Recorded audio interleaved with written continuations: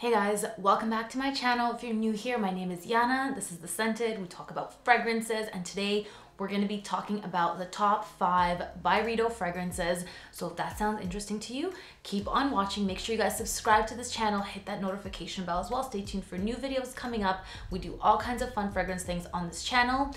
And today's video is intended for people that are kind of newer to niche fragrances. They're just getting into discovering niche fragrance brands. Byredo is one of the more popular ones. And this is when you just start dipping your toe into niche. You don't know where to start. These are the 5 Byredos that you absolutely need to check out. They are my favorite. I know fragrance is a subjective thing. Everybody's tastes are different, but these are the 5 that are going to be the most likable. They are going to be the easiest on your nose, easy to wear, and honestly most worth investing your money in when you're building your fragrance collection, because you will be getting wear out of them. So let's jump right in. Of course, we're gonna start with my personal favorite. This is Bal D'Afrique. This one smells like sweet vetiver, marigold. There's a little bit of citrus. It's creamy. It's very, very unisex. I love this one for myself. I wear this one all the time. This is one of my personal signature scents. I did a full review on this fragrance when I received it. I'll link that one up here. And honestly, this fragrance I didn't like at first. At first I thought it was maybe a little bit too masculine. I almost thought it was smoky, but I got the hand cream and it really grew on me. The sweetness really comes out. It's really addictive, this type of scent. It's beautiful, it's easy to wear. Performance is lacking. That's the thing with Byredo fragrances. A lot of them are not very strong, but the scent profiles are so beautiful. Bal D'Afrique, there are a lot of smell likes out there. There's a lot of more vetiver heavy fragrances, but nothing really compares to this. This by far is my favorite from that type of scent profile. It just is perfectly balanced. All the other ones, they're either a little bit too smoky, a little bit too bitter, a little bit too citrusy or peppery. This one, yeah, it's perfectly balanced. I never get sick of it. Everything is just in harmony in this fragrance. It smells to me like the color orange. It's a very happy scent. This is a fragrance that you put it on and you shine bright. Like you are sunshine in that moment. And it's really just perfection. It's no wonder why this is one of their top sellers. It's the most probably hyped fragrance in their collection.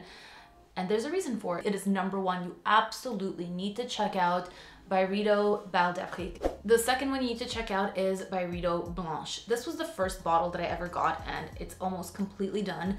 This one smells like laundry. If you're somebody who doesn't like the smell of laundry, you probably won't like this, because this is legitimately sparkling, fresh, clean, kind of a laundry scent. It's very bright and bursting. It has a bubbliness about it. It smells sparkling clean. Like it really smells like sparkle.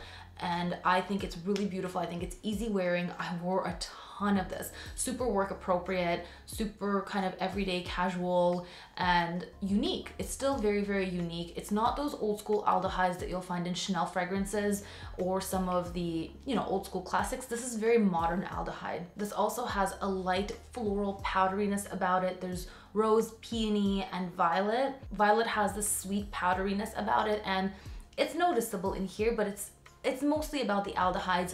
Musky and soft and clean, plushy and sparkling. Really, really beautiful. I saw this being compared to Moschino Toy 2 on Fragrantica. There is a slight resemblance, but that one's a lot more citrusy and it smells more synthetic. This one's a lot better quality and you can really smell that. So this one I think definitely worth checking out, especially if you're into clean scents.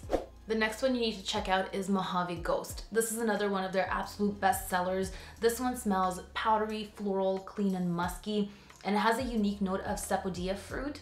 Kind of gives a little bit of a tanginess. It's really nice. If you like Chanel Chanson Tendre or Marc Jacobs Daisy, you will like this as well. I do find it quite similar to Chanel Chanson Tendre, but this one is more kind of musky, where Chanel Chanson Tendre is more floral.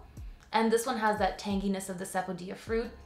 Really nice, really fresh, easy wearing. For me personally, the association is that it's a new mom smell, because this fragrance is what I wore basically after I had my baby. I have conditioner that smells exactly like this, and I came home, took a shower, put that leave-in conditioner in, and I smelled like Mojave Ghost. And so for me, that's the association. It's just a very clean, comforting, powdery mom scent in the best way possible.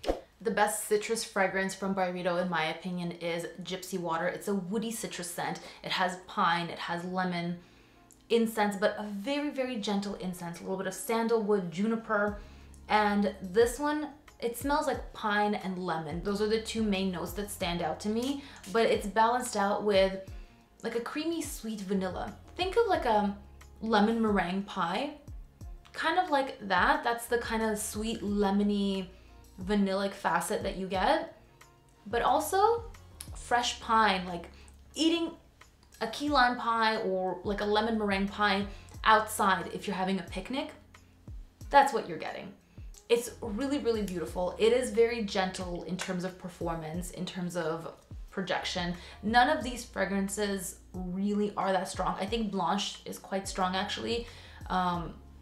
And the last one that I'll mention does perform quite well, but generally no, they are not super long lasting fragrances, but the fragrance scent itself is really beautiful, and the presentation, and really when you're buying niche, personally, I don't find it's all about the performance. A lot of niche brands really don't perform, if I'm being honest.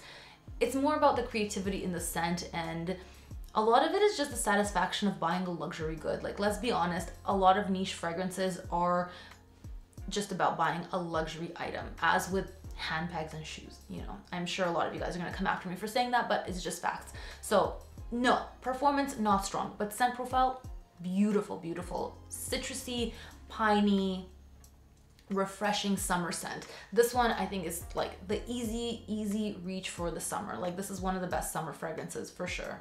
And lastly, one that I find to be a cold weather scent and a feminine leather fragrance. This one has plum, it has violet, leather, and it's Bibliotheque. This is a very easy wearing leathery fragrance. So for women that want to explore leather but are kind of scared, and a lot of the times it comes out quite sharp, this is not a sharp leather. This is a powdery, gentle, soft leather sweetened with the plum. It's, for me, something that I always reach for in the evenings in the fall and in the winter. A very, very comforting, quiet scent. This feels warm and quiet, and I really enjoy it for that reason. The leather is gentle, it's soft, it's almost like lamb leather, you know, like a lamb leather jacket. That's that kind of leather.